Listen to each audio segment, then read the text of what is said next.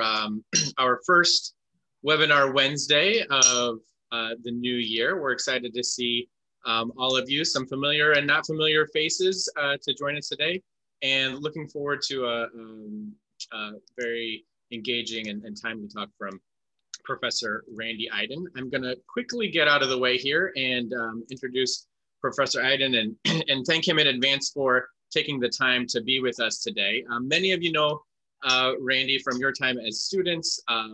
Randy is currently the faculty director of the MSc program, but has a long and storied history with us for many, many years. But early on, Randy earned a bachelor's in history from Haverford College, went on to get a JD from University of Pennsylvania Law School, is an MSc alum, does have his master's in communication from here at Northwestern, as well as a PhD in communication studies with the program in rhetoric and public culture, has been teaching with the MSc program since 2008. And I'm excited to hear this talk. This is going to be a new one for me even. So I'm going to hand it over and get out of the way. Randy, thanks for joining us.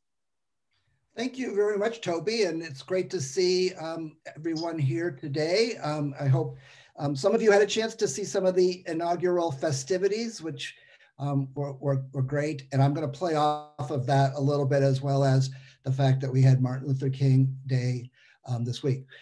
Some of you have taken my class in strategic communication before and may be concerned that you're just going to get a repeat. And I've tried to jump off of that a little bit and talk in a different direction. When I get to the end, I'll be happy to take questions. I'm not great at following the chat while I'm trying to talk. So Toby's going to keep track of the questions and we'll make sure that they all get answered at the end. Let me go ahead and share my screen.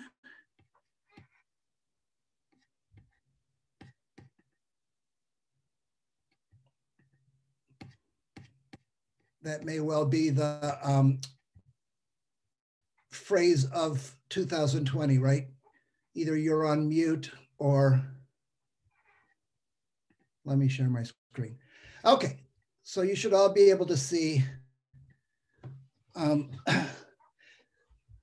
screen at this point, and I will acknowledge right up front that I stole my format of my title from Sarah Connor, the great humorist who emerged in this year, who titled a lot of her videos with a how-to. And so this discussion today is about mission and mission statements, but I want to keep the idea of the mission itself up front.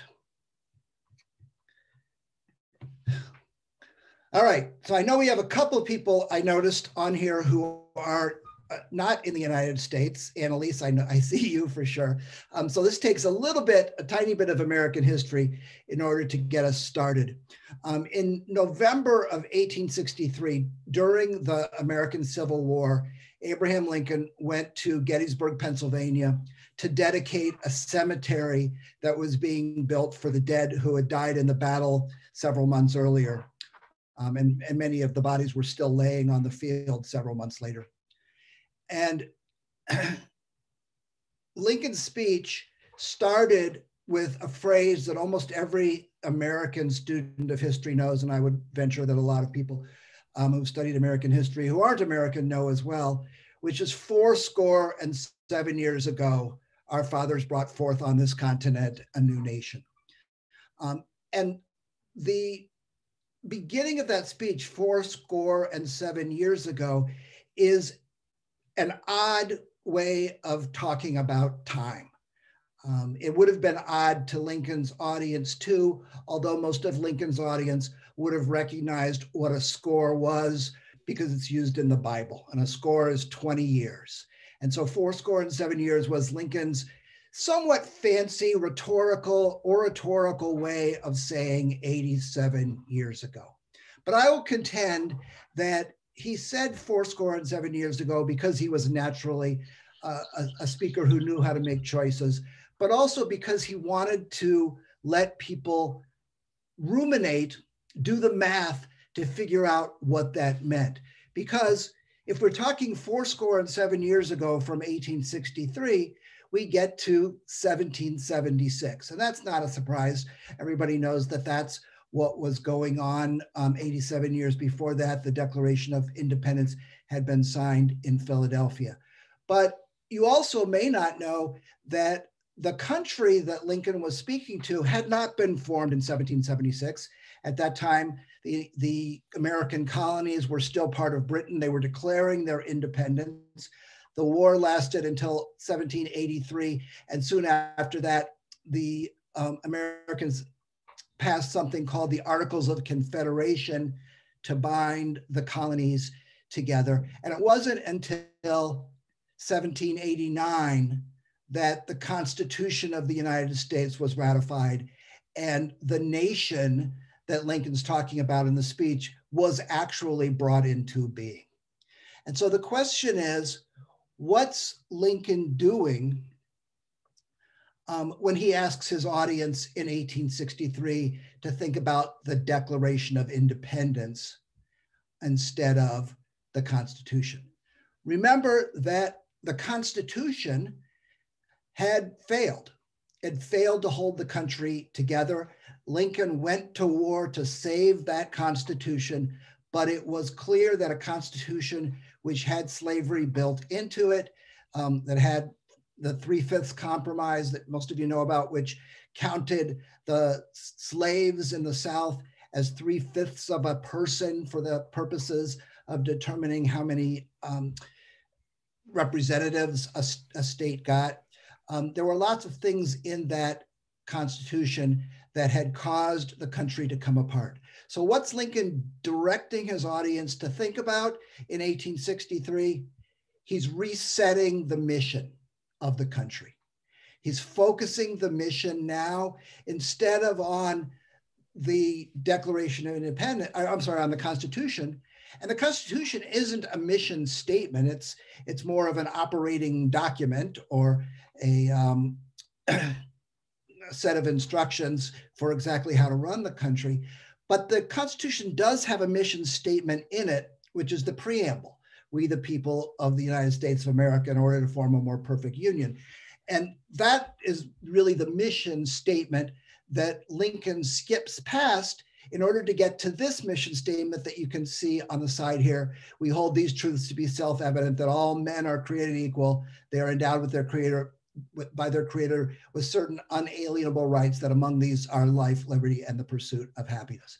And so what Lincoln does in that very short speech in a very neat way is to encourage his audience to think of the mission statement that got us going in the first place, the Declaration of Independence, as the set of instructions, the words, the ideas that are going to pull us back together after the Civil War. In 1863, even though the war is still going on, the Battle of Gettysburg had been sort of a turning point, and it had become clear that the North was going to win. And so now the question was, are we going to be able to get the country back together? And that's what he goes on to talk about in the Declaration of Independence.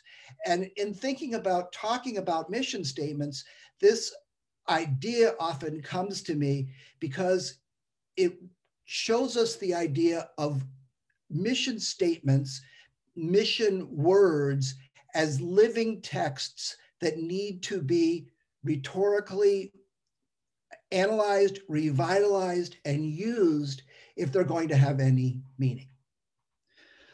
So let's transition now and talk about what you thought you came to hear, which was organizational mission statements. And this erudite fellow over here is Peter Drucker.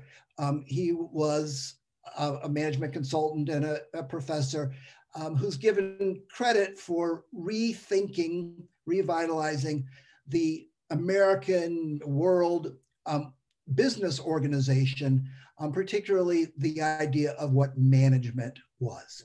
And he's really the first person from an academic sense who takes up this issue of mission statements. It's not that before the 70s, when he started to talk about this, there was no such thing as mission statements. Some organizations had them. Johnson & Johnson is one that had a mission statement starting in the 40s. Family businesses often had statements of family purpose and so forth. But what Drucker ended up saying was that the mission is a really important piece of important text for any organization to have, because it answers the question, what is our business?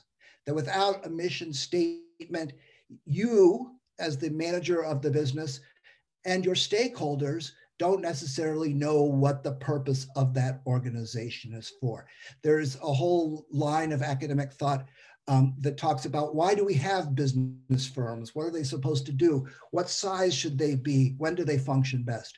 And what Drucker came up with was the idea that you needed to have a mission to hold the organization together, and that a manager, senior manager or middle manager, needs to be able to understand what that mission is in order to go about the daily business of running that organization. It's important to keep that in mind.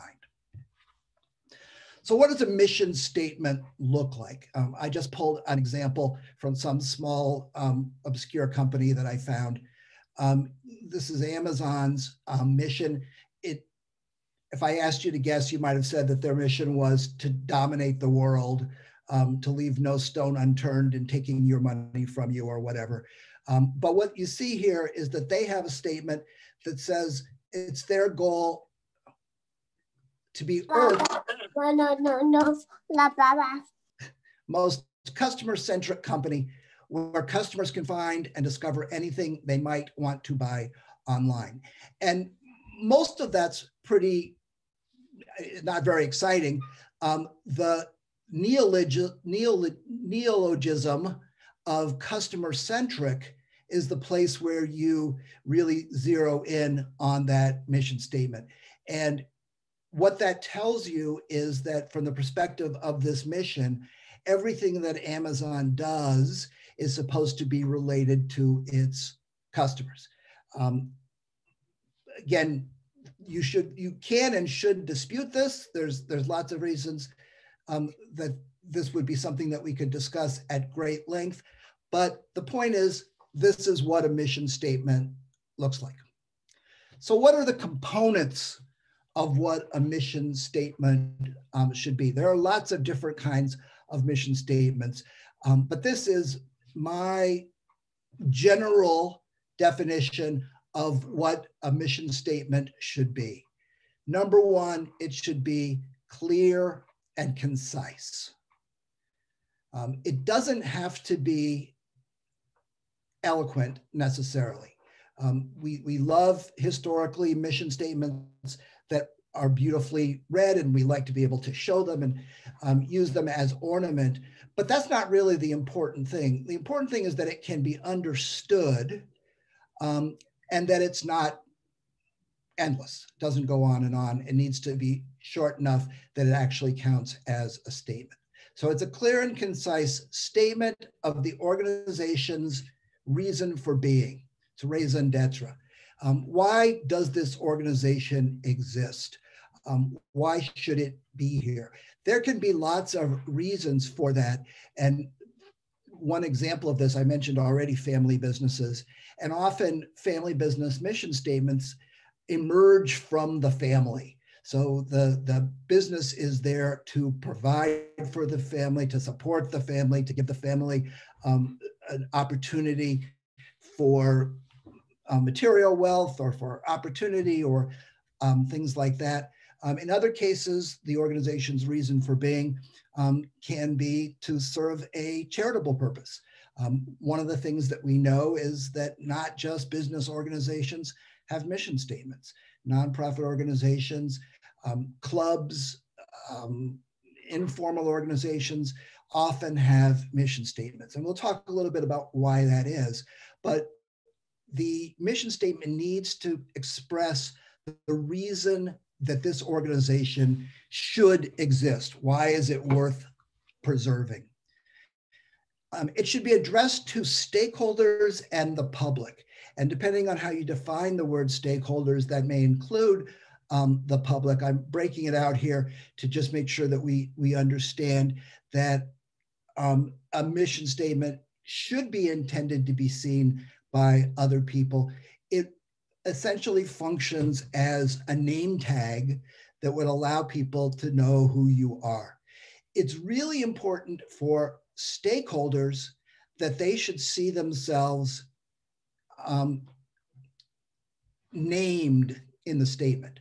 One of the things that you would use to test whether a mission statement is a good statement is to have stakeholders read it and to see whether they recognize themselves in that statement. Do they hear themselves called out to? Do they feel that they understand the purpose, the reason for being, in a way that speaks to them, that makes sense to them? For the public, it may sometimes be that they don't necessarily feel addressed unless, like in the Amazon statement, they're supposed to feel addressed. So they're supposed to think, if I want a place that will take care of me, if I want a place where I can find anything that's available online, I can go to Amazon. They don't necessarily have to feel addressed, named in it, but they should feel addressed. One of the things, and we'll talk about this in a bit, but one of the things that a lot of mission statements fail to do is to call out to internal stakeholders. Many cases, the mission statement is written from the standpoint of shareholders, senior managers, the people who are making the decisions for the organization, and in many cases, the customers. And a lot of times people understand the importance of the customer or the service population of an organization in the mission statement. But the one group that is most consistently left out of mission statements is the internal stakeholder. And you can tell this if you go to many organizations, show them the mission statement of their organization, you'll find them laughing at the mission statement because it may be directly opposed to the way that they imagine themselves being seen by the organization. And then finally, the mission statement focuses the organization. Sorry. Keep having to move the faces around here. Focus the organization, expresses its key values, and distinguishes it from others. And it doesn't have to be all three of these, although I would recommend that it would be. It absolutely has to be number one. It has to focus the organization. I might argue that whether you mean to or not, the mission statement exposes your key values for better or for worse. So it makes sense that you should think about it and make sure that you're looking at the values, but sometimes the values are hidden. And then the idea that it distinguishes it from others. Again, this is really important to a for-profit competitive organization or a competitive nonprofit organization that's really trying to compete for a particular market segment in some way or other. But there's a interesting philosophical discussion about whether an organization needs to exist if there's other organizations that can do exactly what it does. And so distinguishing your organization and why does it need to exist as a specific organization is an important question that you want to answer in your mission statement. So it doesn't sound like it's that hard to do. You only got 4 things to do. You should be able to put together your mission statement pretty easily. I noticed in one of the questions that someone had written as part of the registration, they asked for the difference between the mission statement and the vision statement. And I use mission statement as kind of a catch-all term to describe capturing the mission, the reason that the organization exists and what it's trying to do. But we often do make a distinction between a mission statement and a vision statement. And the distinction that I would make is that a mission statement is,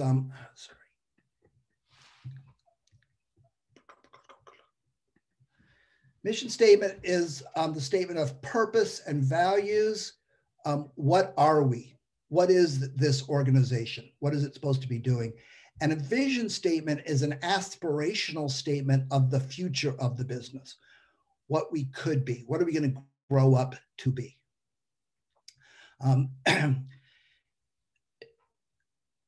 You need a mission statement.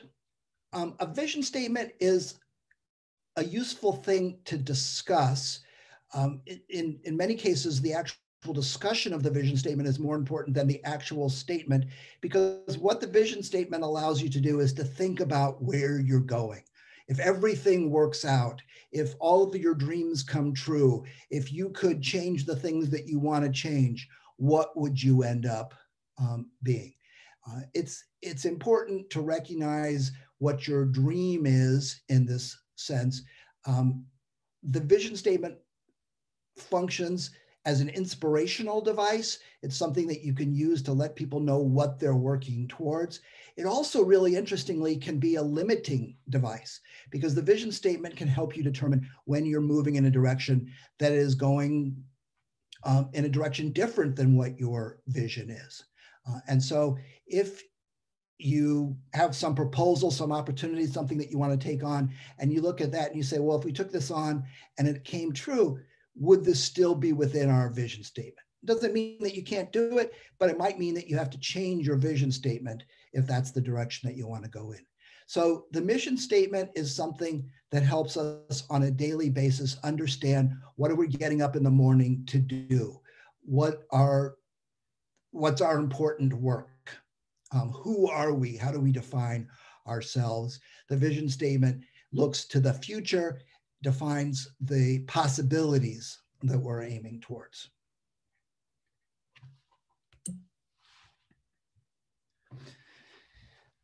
Those of you who know me, and Toby mentioned that my degree was in rhetoric, and that may or may not mean anything to you, but what I think about now when I try to think about what a mission statement is I want to know what the rhetorical purpose is. And let me explain what I mean by the rhetorical purpose.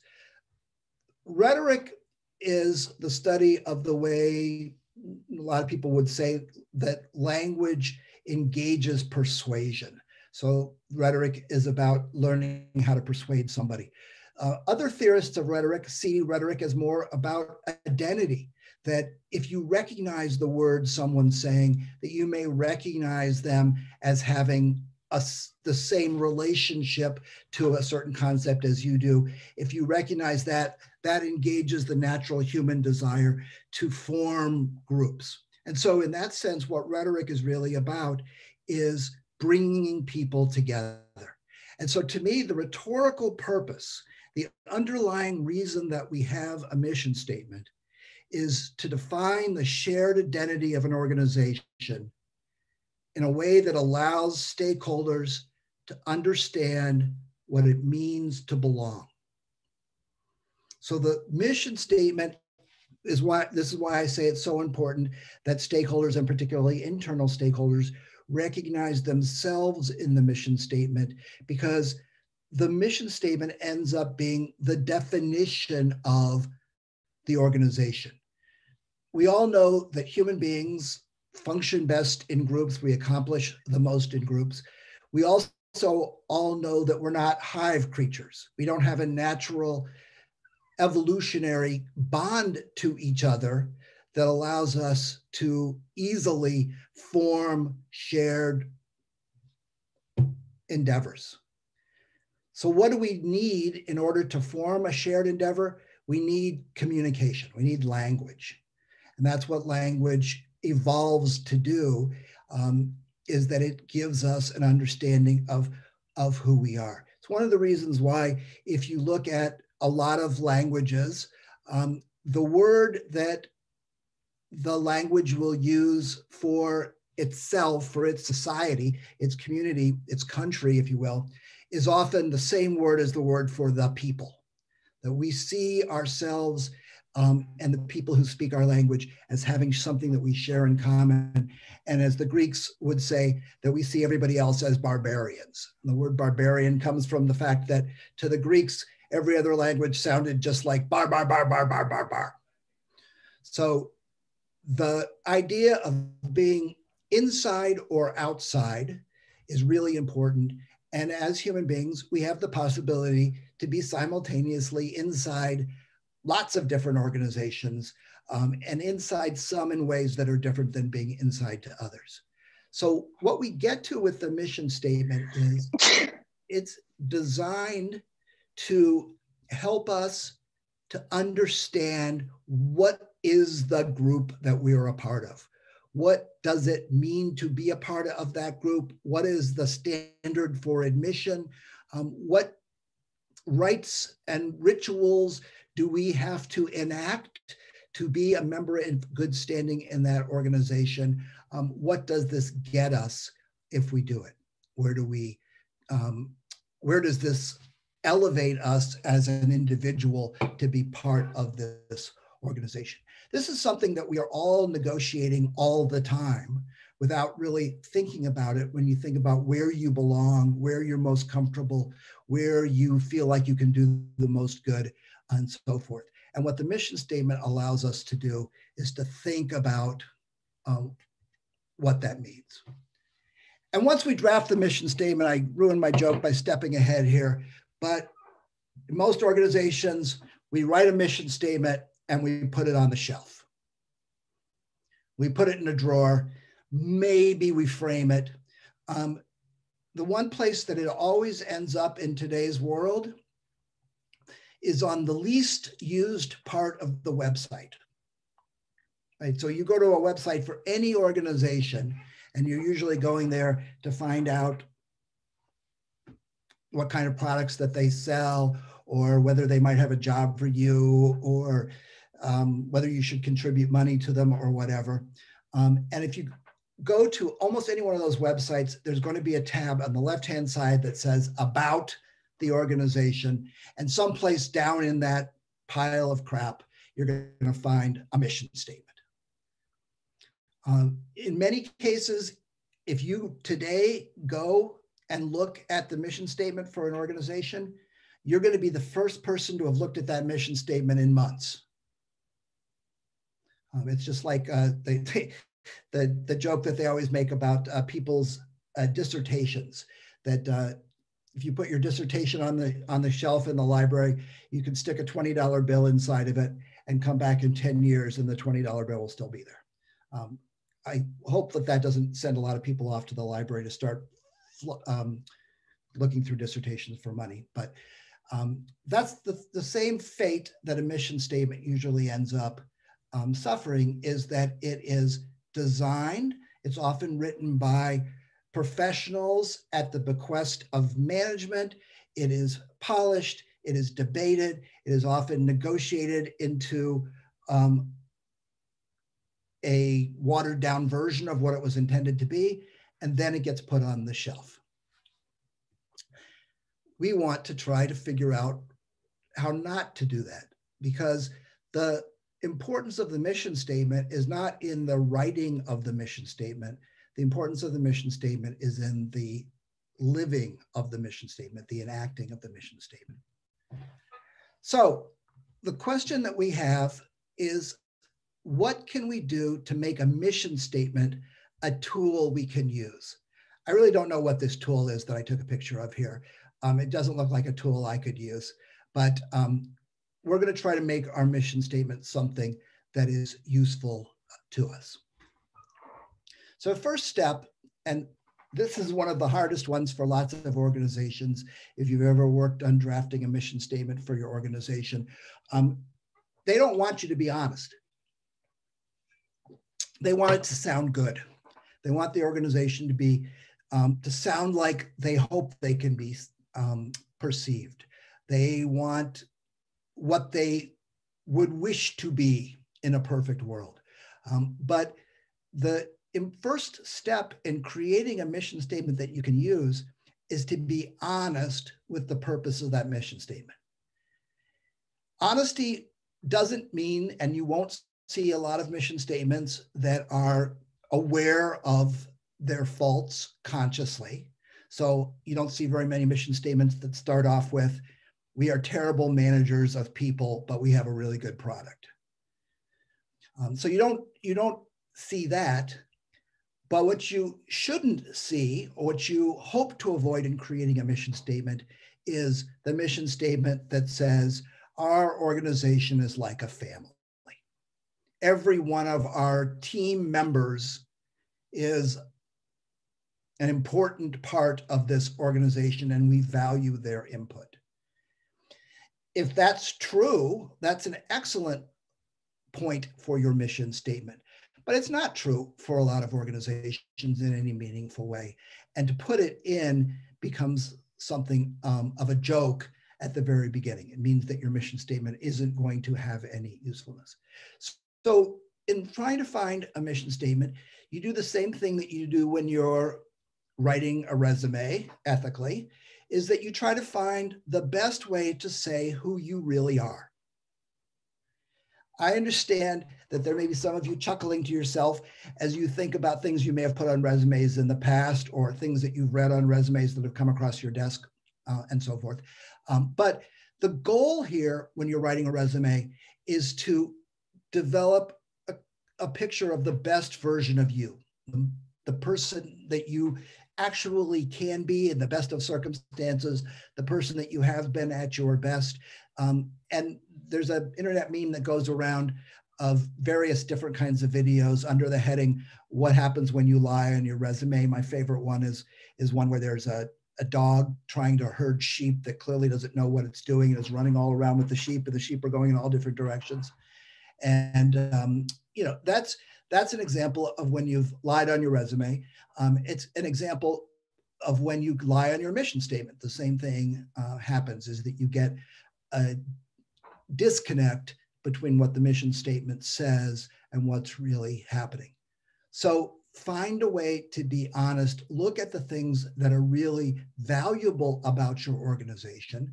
What is the main goal that you have? What are the things that you do better than somebody else? And start to work those into the mission statement. So be honest about what you actually have to offer. Second, also very difficult for lots of organizations, engage your stakeholders in the creation and adoption of the mission statement. The language that you use is going to work better if it's language that is authentic. In many cases, if you're a consultant asked to write a mission statement, if you're a PR person asked to write a mission statement, if you're a strategy manager asked to write a mission statement, you may not be in touch with the language that's authentic to that organization. And so finding ways to engage the stakeholders, and you clearly don't want to give over the process to the stakeholders in most cases.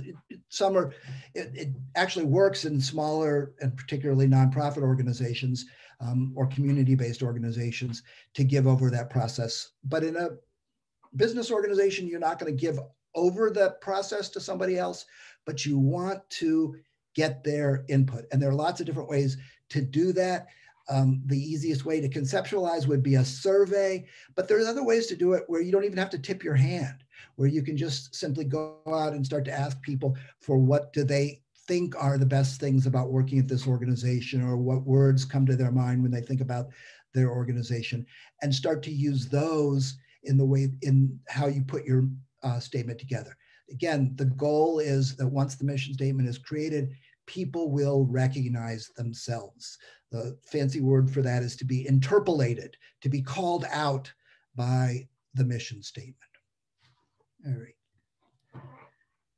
Third, also difficult. These are all difficult, it turns out.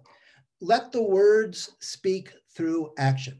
What do I mean by that? The mission statement works best if the mission statement is a living document. And that means that as much as possible, the mission statement is present as you make decisions, as you act. And so this is something that religious folks will recognize as what you're asked to do in many cases by your religion, which is to incorporate the principles of the religion through the Bible or the Quran or any other text, and then to have those words be present in the way that you act. And one of the best ways for them to be present is to actually use the words. And so if the word is, that's in your mission statement is respect, then you should use the word respect and allow that to guide your action.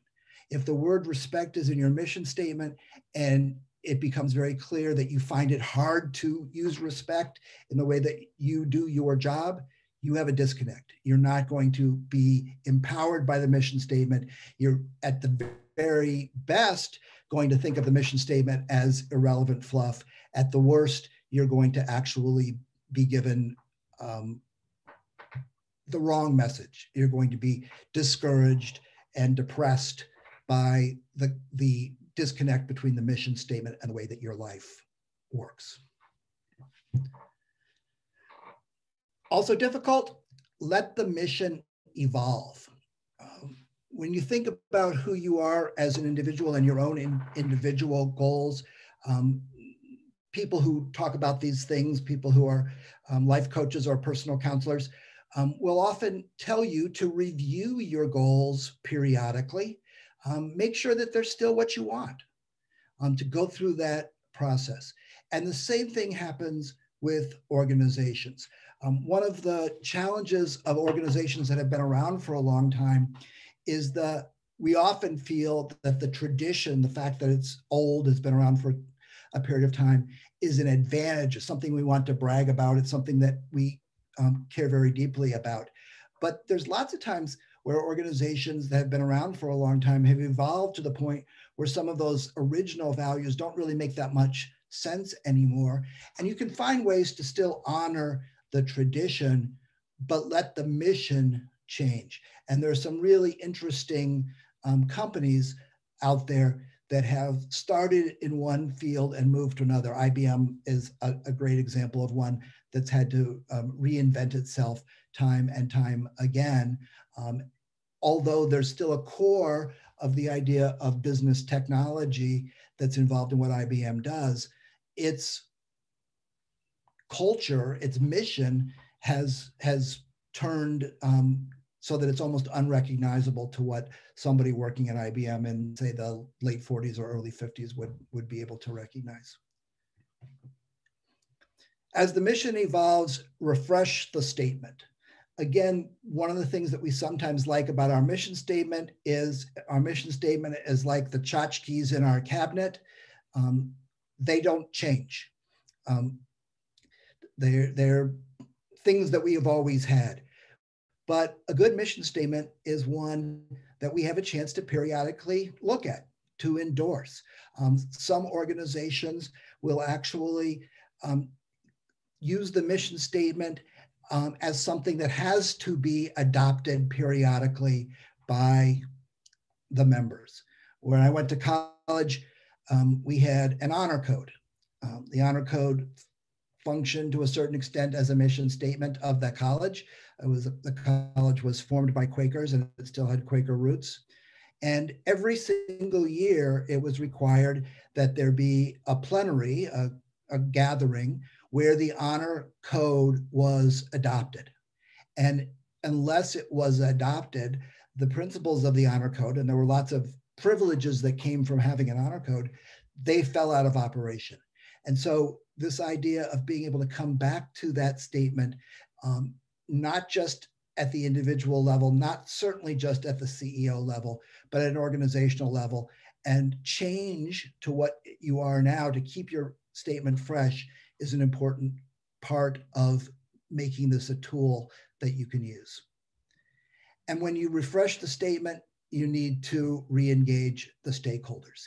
And that's, of course, what I'm saying that Lincoln was doing in the Gettysburg Address, was he was preparing his stakeholders to take on the work of reforming the nation that had been torn in two. And that's something that takes a lot of courage to do when you have an organization that has been through turmoil and change, and to try to get your stakeholders to understand what it is that they should continue to care about.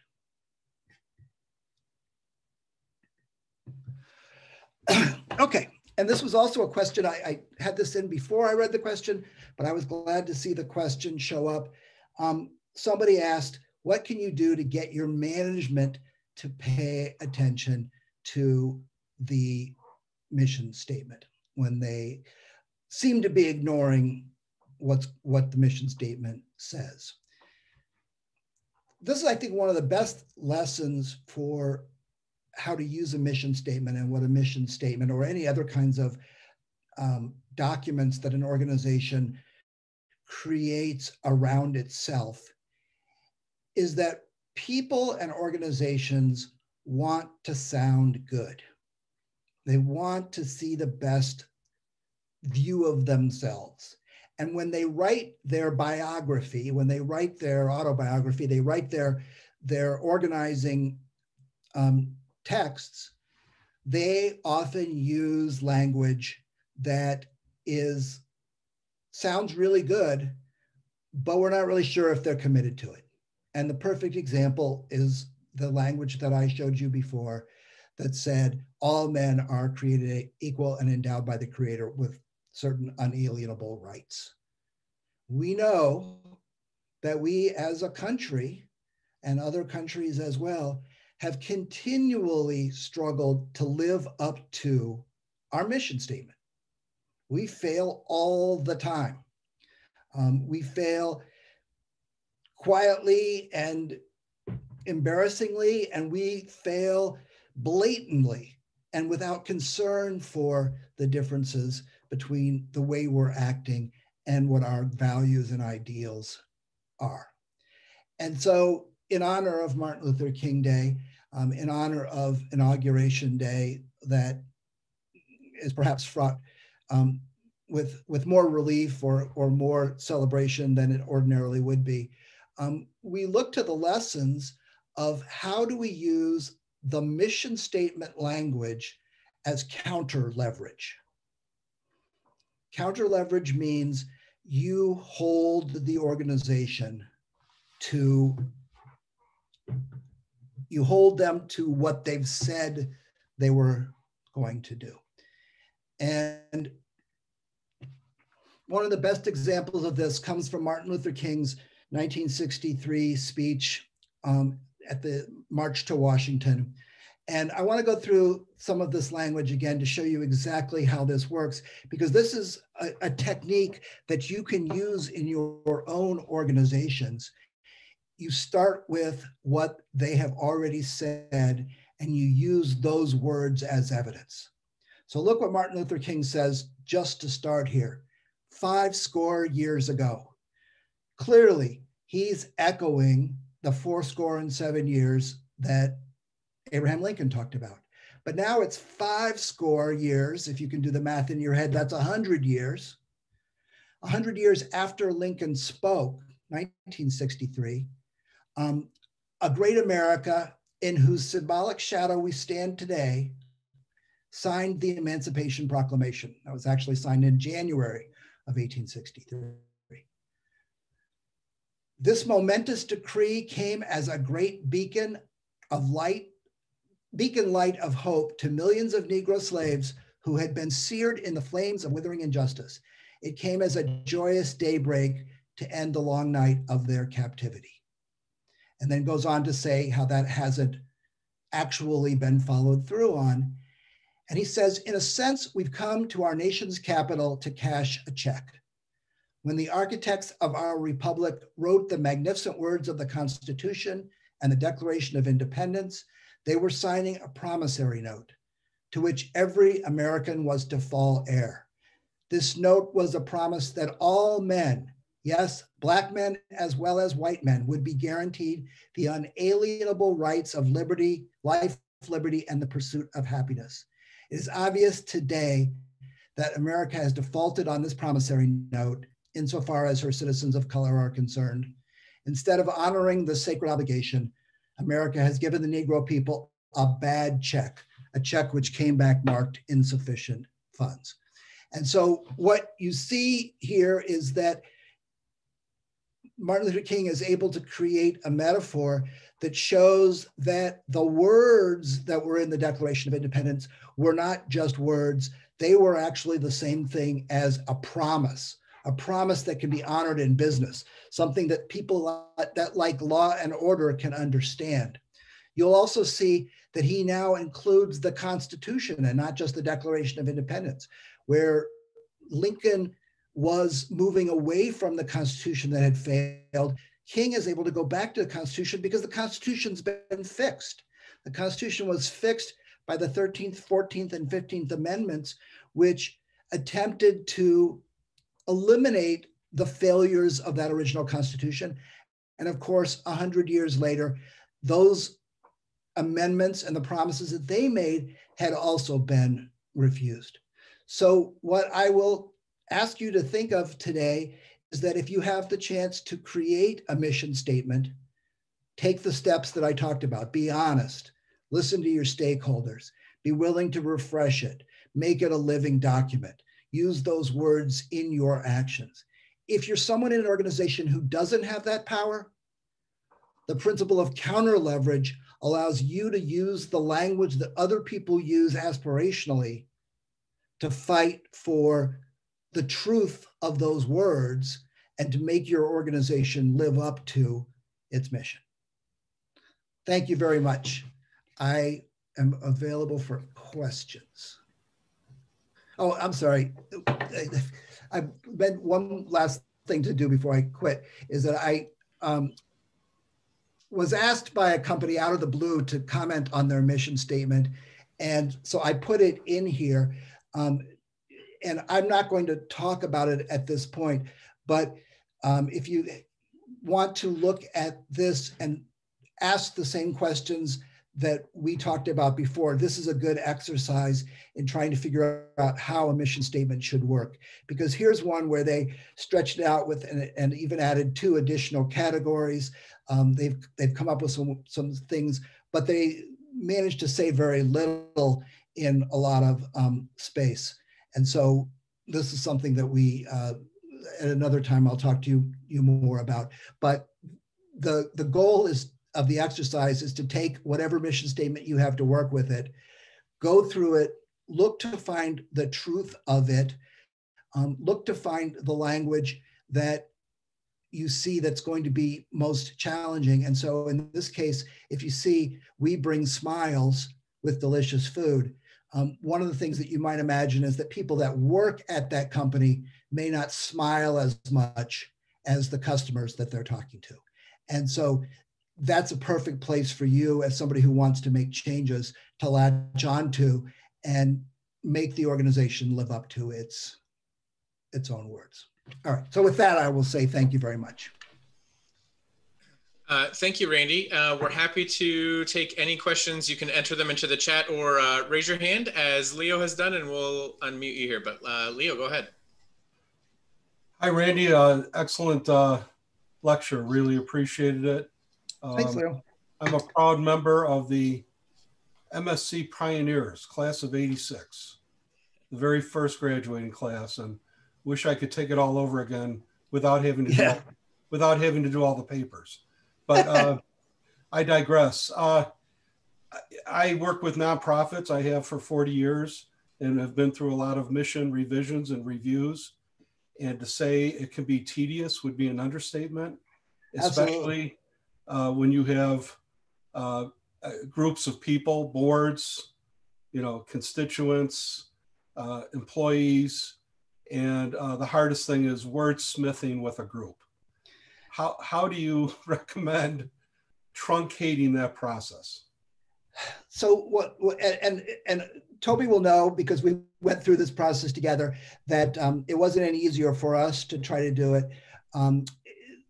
There's 2 things. One is that your managers who ask you to do that, to go through that process, are actually often looking for a product. So they want something that sounds good, sounds professional, is eloquent, and so forth and so on. And my argument is that that's actually less valuable than the honesty of the discussion that you have.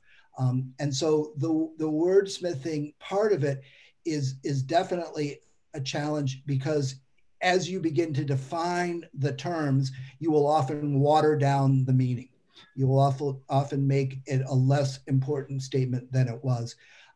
I think that the advice is, as much as possible, to keep the argument on the values, on the things that you want.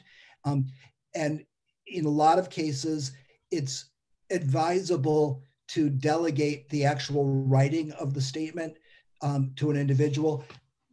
That is exactly, as you know, probably what happened with the Declaration of Independence, is that the framers, the people who were interested in this, discussed all the concepts, and then they sent Thomas Jefferson to write it. He wrote it. There were some changes that were made. There were some suggestions. There were some, concerns. But I think that process actually works better than trying to group write anything.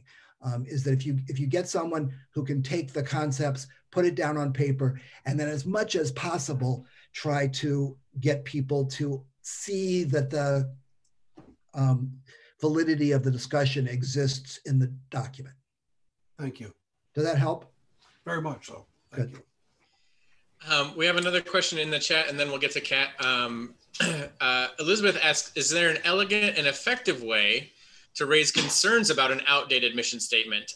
This particular example sounds like there's a recently adopted strategic plan for the organization that doesn't line up with maybe an outdated or old mission statement. How do you tell your boss that they're wrong and moving in the wrong direction?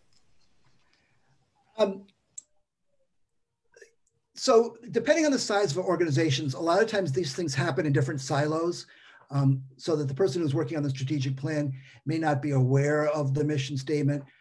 There are plenty of people out there who see mission statements as nothing but decoration, and so that they aren't very valuable. My advice for how you talk to your manager about that is you bring it to them as something that will increase the chances that the strategic plan works. So what you say is, this strategic plan is going to work better. I think one of the beauties of talking to an MSc audience, of those of you who actually have been in or are in the MSc audience, is that every single one of you has had the experience of learning from Mike Roloff. And this is something that Mike Roloff is very strong in saying, that strategic plans and change initiatives often fail because the people who write them don't have any connection to what's really going on in the organization. And so my sense would be, you come to the manager to say, as part of this strategic plan, we need to make sure that we have updated all of the documents that are going to make us seem as consistent, that we're going to have to spread this through our stakeholders, because that when you have strategic initiatives, we often don't share those with the stakeholders either. But that this is a process that we can actually give life to the strategic plan by using it as a way to re-engage, re-energize, refresh the mission statement. Perfect. Always, from a persuasive standpoint, always try to make it seem like you're helping the person that you're suggesting it to. You're making it better for them. Kat, go ahead. Hi. So first of all, I wanted to say thank you for the concept of counter leverage. I'm a big word nerd, and to know that I'm not just like splitting hairs and looking at this and being a crazy person is super empowering. So thank you. I also wanted to get your thoughts on absolutes in a mission statement. I saw in the Farmers Foods, or the example that you gave us, the always do what's right at the bottom of the culture statement. And I've worked for several companies that have, their vision and their mission is to be the best blankety blanket, whatever it is they're doing. And that, for me, kind of reading it and emotionally always comes up a little short. And so I wanted to get your thoughts on whether or not you feel that's effective and how to modify. Yeah, that's a huge problem. We, as I said, my analogy to the resume is the same thing. Is the Elvis Costello lyric that I always remember is, once he glanced at the jackets of some paperbacks, now he's read every one. And we do that on you know, in our resume, we do that in our mission statement, is we take the things that we wish were true and we assert them as true. As a word nerd, you know, it would be my desire to make language like that aspirational. We try to do our best. Whenever possible, we do the right thing.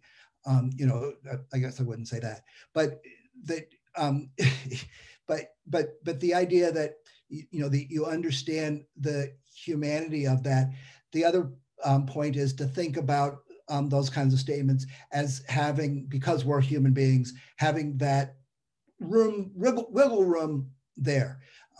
You know, that even the best organizations will screw up sometimes, even the best people will screw up sometimes. And so I think that you have to be patient as a stakeholder with the organization for not living up to what it does perfectly every time. This is, you know, this is a great argument that we have as a country, is to what degree can we expect the language, the aspirational language of our founding documents to work every single day. And we certainly should try to hold our organizations to what they say. We should certainly try to write things that we can live up to, but we understand that there's some wiggle room that's necessary. And that's the point, you know, we're always trying to engage. And I think that, you know, that if you say that our goal is to do the right thing in every circumstance, that opens up a really interesting discussion of, are we trying to do that in this case? And there's lots of times where just by mentioning the mission documents, you can change the view of somebody who's willing to let well enough be well enough. So we've got one last question before we sign off. The question is, to what extent can one upgrade or refresh their mission statement without weakening previous goals or values? Is there this, it seems to be a fine line of, without, you know, putting the previous administration or whatever it is to shame by making changes in the future mission. How do you do that? No, that's, I mean, that is, I would argue that's one of the most important challenges of any ongoing organization. So organizations have a lifespan. They don't need to live forever. There are times when organizations in the form that they're in don't have anything left to do anymore. The buggy whip companies that have not become something different. And so the easy way of saying that, and I know it's somewhat trite to do this, is that you save the best of the past and invigorate it in what you're doing now. I think that in most cases, there are components of those old values that you do want to keep. And that's where you say, look, this is the thing that we were really best at. This is the thing that we really cared the most about. But now we're going to be moving in a different direction. So you will see that there's, in the literature of mission statements, of which there is a huge amount written, that one of the main concepts is to always be positive in a mission statement. And I agree with that. So the way to do that is to try to positively look at, so for example, if you have an organization that has a mission that we always develop the best man for the job. And now what you want to say is, whoa, we don't want that same man anymore. You still want to develop people the best way possible. And you can now build off that to say that one of the things that we recognize in this organization now is that the best person for the job comes in lots of different shapes. And that now allows you to leverage what you've done before. It always, always trying to look for what's the best of the old combined with where you want to go, getting rid of that dead wood and baggage that you don't want with you. Wonderful. Thank you very much to Randy for the time today. It was very interesting. A number of comments through the chat, Randy talking about how timely this is to so many different people, as it's timely at the beginning of a new year. A lot of people are kind of reevaluating, setting goals and expectations within their organization. So very, very appropriate. Thank you very much. Also would love to, sorry, go ahead. Okay, just one last thing I want to say, which is that If anybody ever wants to discuss the issues of their actual organization or project that they're working on, I'm always happy to do that. So my door is open. That's great. And then also a quick plug for the next one of these here. I'll put it in the chat. There's a registration link to the next all hands on deck webinar, February 3rd. Well, first next week, next Wednesday, for any prospective students for the hybrid MSc program, we have an alumni panel of hybrid students talking next Wednesday. And then 2 weeks from today, Professor Michelle Shoemate is going to be talking to us about first impressions, sharing some first impression research to help us understand kind of what we're measuring and gauging when when somebody makes a first impression on us. And then a byproduct of that is the ability to be strategic in making first impressions when you meet other people. So another terrific talk, and it will be highly engaging as well. So hope to see everybody in a couple weeks.